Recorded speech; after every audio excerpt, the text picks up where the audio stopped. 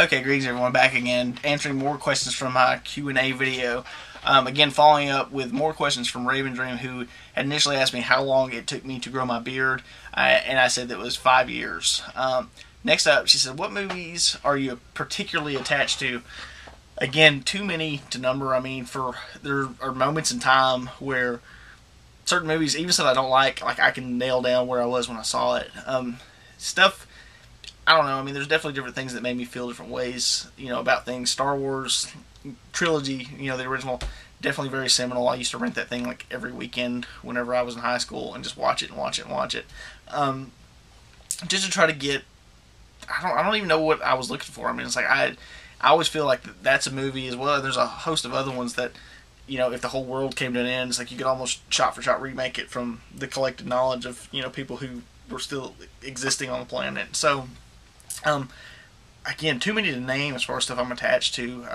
Different movies make me feel different ways. There are movies that I don't like watching because it takes me back to a time that I don't enjoy. Not because it's a bad movie, it's just because in my head I'm like, man, wherever I was at the time, it's just not somewhere I want to go back to. So yeah, there's that. It says, what are your thoughts on the recent superhero films and horror remakes that have been popping up lately? For the superhero movies, I've been pretty pleased for the most part. I thought Spider-Man is a book I read frequently as a child, and that's something that, when they made that first movie, I thought it was great. Whenever they made the second movie, I thought it was even better. And the third movie, they jumped the shark, and it was just really, really bad. Which I don't blame on Sam Raimi. I think it was just too much studio involvement and too many people asking for things that didn't need to happen. But it is what it is. For the most part, I think it's been good, though. I mean, I like the first Hulk movie. I know a lot of people didn't enjoy that. I like the X-Men movies. I like the Superman movies. Obviously, the Batman movies are fantastic. There's not been a whole lot of them that I didn't like. There's been some of them I haven't seen. If I wasn't interested, I've got the Punisher movie, but I never got around to watching it. I've never seen Elektra. I mean, I'm not gonna go see everything.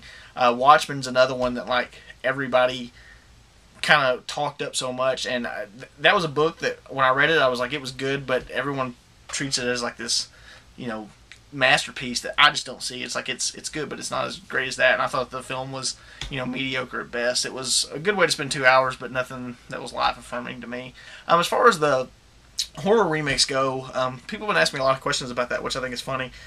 It's, they're good and bad. I saw the Nightmare on Elm Street maybe a couple weeks ago. I didn't do a video on it just because I don't do a video on every movie I see because I don't want to be a reviewer. I really didn't enjoy it. I just and another thing is I just don't like talking about movies that that I hate. It's I'm at a point in my life where I don't want to just sit around and talk bitch about movies that I don't enjoy. It's just not somewhere I want to be. But I did think I thought the Nightmare movie was just terrible. I mean, there was the micro sleep thing was pretty cool. Some of the the cutscenes, but for the most part, I thought it was just a mess of a film. The Friday the 13th remake they did a couple years back. The first 15 minutes are amazing. You make that into a short film, I would be talking about for years about how cool it was, and then it just goes off into this weird place that I didn't really dig. Same thing, Chainsaw Massacre and the Omnivore remake, and oh god, I mean, there's been so many of them now. It's it's hard to name them piece by piece, and all of them have these certain things that I'm like, wow, that's cool that they did that, but I don't know, I haven't seen anything yet where I'm like, man, this is 10 times better than the original film, or even, it's not that even has to be better, but for the most part, I haven't seen anything where I'm like, wow, this stands beside, or it's I can enjoy this on top of. It's just, again, not to bitch more about it, but, there's a lot to complain about. But, I mean, it's money. I mean, and I totally get that. It's they found a way to franchise something, and rather than do another sequel, which I think, it would have been just as bad to do another Friday the 13th sequel, because as much as those movies can be enjoyable on one level or another, a lot of them are just terrible, terrible movies, and, people are just cashing checks, people got to work, and, I get it. It's just I just don't need to see all of them, and the ones that I do see, if I don't like them, I'm not going to sit around and just talk about how much I don't like them. It's just, it's played out. I mean, everybody does it, and I just don't want to go there. But, there you go. Says, name 3 or more movies which you believe should never have been made. Any decade, whatever you're familiar with. I don't know, and again, that plays to the fact that, maybe stuff that I don't need to see, but someone else needs to see it. So as far as stuff that never needed to get made, I don't know if I could put that. I don't know if I could name one, much less three. I can name dozens and dozens of movies I wish I'd never seen, or had no use to me. But I don't know. I can't really say that I can pick any movie that should not have been made, other than like if it hurt somebody or cause people to be hurt in any way.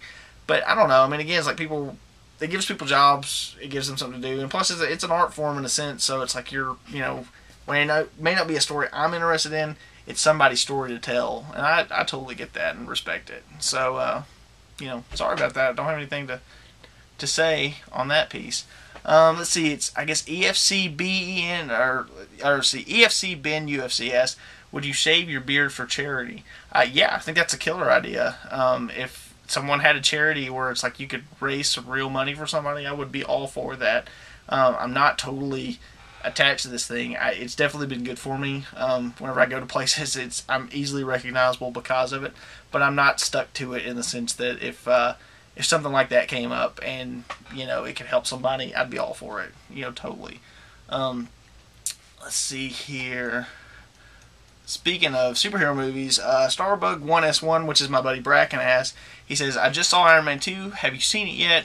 If you have, what do you think about it, especially the scene after the credits roll? No spoilers, please. Luckily, I can't spoil it because I haven't seen it. Again, I think we're 2 or 3 weeks into Iron Man 2. Just haven't got around to watching it yet. Got nothing against it. I thought the first movie was a lot of fun, but just never got there. At some point this summer, I'm sure I will see it. He also has, which is better, Jurassic Park trilogy or Peter Jackson's King Kong? That's another King Kong question. Or is there something even better that follows along those same types of movies? I don't think there is a better dinosaur movie than Jurassic Park, period. I think Jurassic Park is just a wonderful movie. When it came out, I watched it over and over again. When it came out on DVD, I watched it over and over again. I love Jurassic Park. The trilogy as a whole, not great. I think Part 2, Spielberg's, least, I don't know, worst effort. I don't want to say worst because it's not a terrible movie. There's a lot of things about that movie that I do enjoy, but definitely not the same work of brilliance that the first movie was.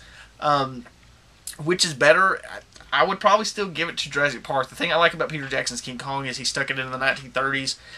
He showed a lot of love for the characters and just tried to build something more. You could talk about the ice skating scene and everything else, and there's a lot of pad in there, but it's a great movie. And again, I've never been the kind of person that's like, oh, a movie's too long. It's like, man, if you're gonna pay $10, go enjoy it. Evening at the cinema, stay there for 4 hours, do the intermission, just have a good time. Say it's a couple hours out of your life, and it's a pretty fun movie. So, which is better? I'm going to give it to Jurassic Park, just because I love that movie. Let's see, and Compelled to Kill, Compelled with a 3, ask, are you Amish? A long beard, strictly religious, living in the dark ages, milking cows in the morning, going to the well in the evening. Haha. No, Compelled to Kill. I'm not an Amish person. I clearly have a computer and a camera. No, I'm just kidding, man. No, but people dig the beard, man. It's like, what are you gonna do? I have never milked a cow, though I did grow up on a cattle ranch. We didn't milk cows, though. We killed them and ate them for their meat. So anyways, with that, I'm going to jump to the next video because I think I'm getting close to the end there. So catch you guys in a minute. Bye.